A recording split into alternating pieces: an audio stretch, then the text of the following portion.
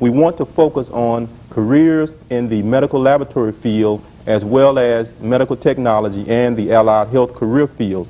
We have with us as special guest Dr. Lynn LaBounty, who is chairman of the Department of Medical Technology at the University of South Alabama, Ms. Mary Kerr, who is a staff medical technologist at Norwood Park Hospital, and she's also president-elect of the Mobile District Society of Medical Technologists, Ms. Sarah Coleman, who is a medical technologist in a local physician's office, and Ms. Gloria Valerie, who is a local healthcare professional.